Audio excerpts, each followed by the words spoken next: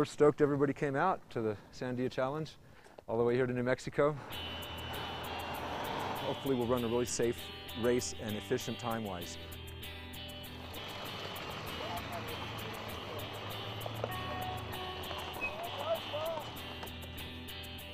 We haven't set up the registration tent yet, but if you guys want to practice at all, you can go to the top. It's a mile and a half up. What's going to happen is 4 people in a heat. If you take 3rd and 4th, you go into another bracket. If you take 1st and 2nd, you keep going in that bracket. The 3rd and 4th round guys will be 3rd and 4th places will be racing 3rd and 4th places until we bring them back into the main bracket. Is there any questions about that? Yeah, is there any passing rules and stuff, you know? Yes. No passing. Quick start. We're going to go with the lead rider has the right of way. And if you fall, you get up and ride again, right? We're going to go the 3-second rule. If you're down for 3 seconds and don't move, we're closing the course. We're calling the EMTs.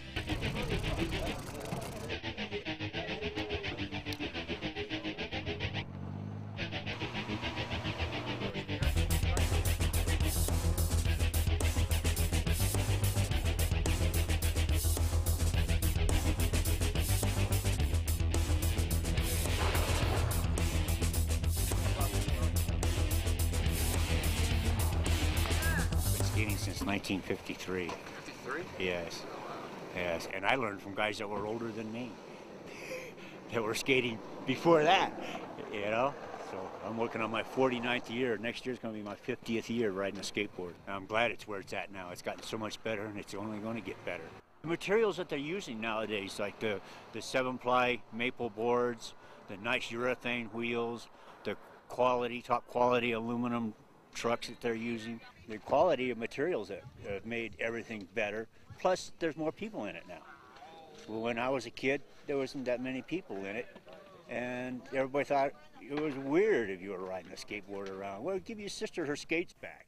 Ride down with some practice with some different people that showed up here to race, and just got to follow their lines and check it out and see how it was. Yeah, watch them skate in front of me and just try to follow the line. I'm not starstruck. I want to take my accomplishments and get them out there because I know that's going to bring the sport up. You know what I mean? Other people need to see that this sport is more than just biker.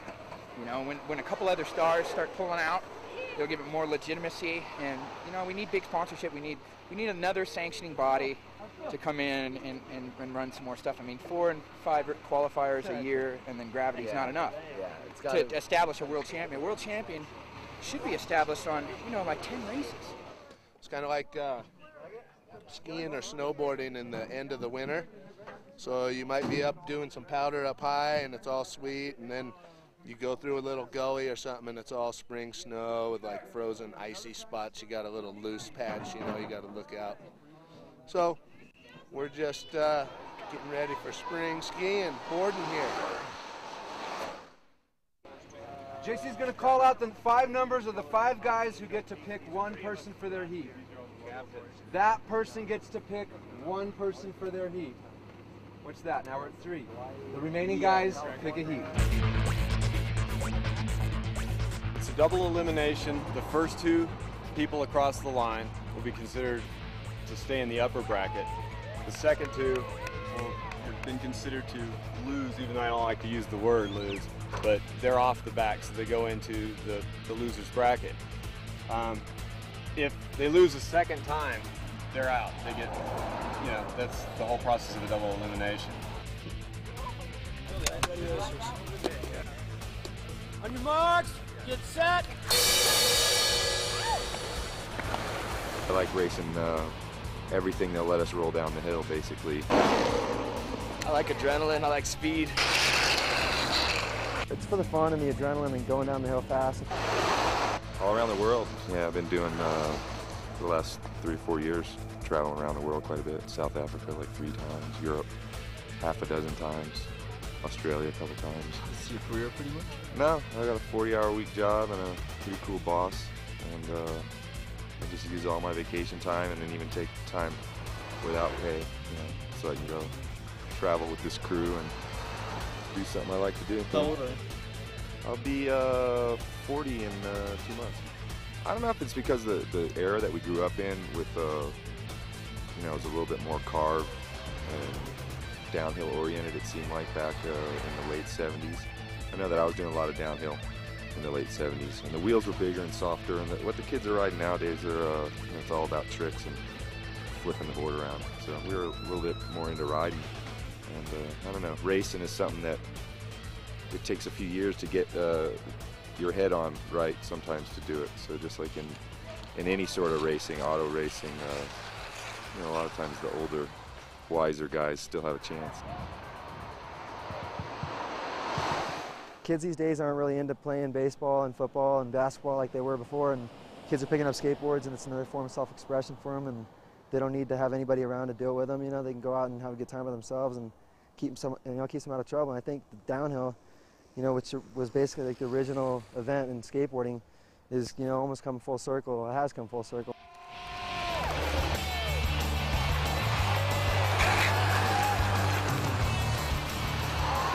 Who's the judge? Myself and Kate will be up at the finish line actually watching the boards come across the line, and we'll be the deciding factor. That's a big responsibility. Yeah, I wish I'd brought a baseball bat because some of these guys are pretty mean. And that was Casey that was second, right? Casey take Chaput. No, Chaput caught him at the very end. Oh, he thinks he's first. It didn't look that way to either one of us. Dude. It did not look that way to either one of us. He was always half a board ahead of you. Really? He pulled in. The nose of his board hit that line tape first. All right. You're still in the. Right, it's still advancing. You don't have it now. Cool. But that's just. Okay, I'm gonna need the paperwork before I go back. I know. I've got to figure it out. All right. Because we had two openings who didn't even Second. show, so I have to totally reset that one. Ooh, second. I'll psych me out, dude. I thought you. Dude, I thought I won. You think I'd say I won if I didn't? That's cool, dude. What? I mean, it's not like he beat me by. Dude, Chaput. It's faster on the corners, and you know the straightaways aren't fast. Like, you know, I guess it's probably like 45, maybe 47 or something at the most, but not very fast. Like, we're used to like 55 plus, 60 plus. It's fairly controllable. You just have to, you know, work your way up slow. You just can't bomb down one of these mountain roads, you know, without a lot of training behind you. It's something you build up to. I mean, the first time you go down a hill, you know, 20, 25, and you just slowly work up to where you get comfortable at 45 or 50. And as long as you respect what's going on, you know, you can get through the sport without getting hurt. That's how you slow down. That's a nice slide. Going 50, and that's all I got on there. Knocked me out pretty good, but you know, we got some pretty good equipment to ride with. You know, it's all a mental thing, and being smooth and you know, having technique and strategy. So. What about courage? Yeah, that's something I'm a little lacking compared to when I was, you know, 18.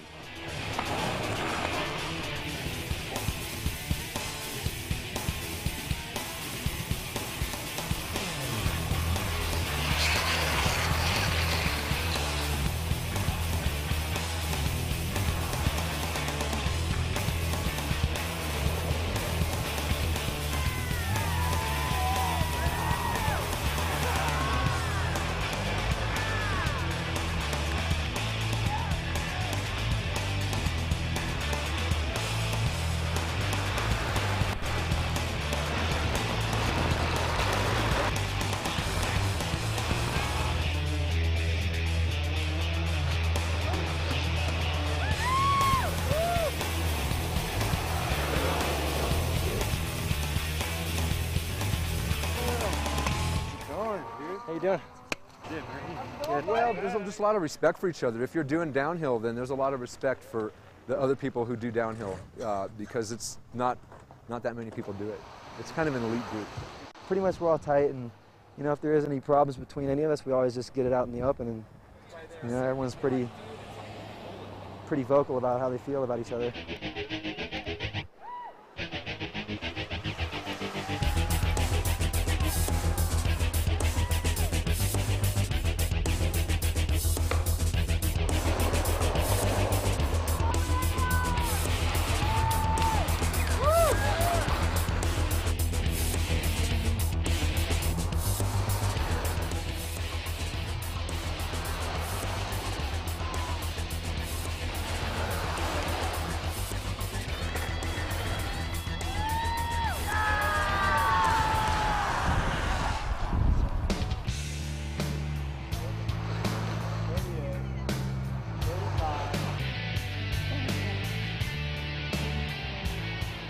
didn't win it all yet, you know. I mean, there's still the expression session, still the bank slalom, still the longest grind contest, but I enjoy winning the downhill event, you know.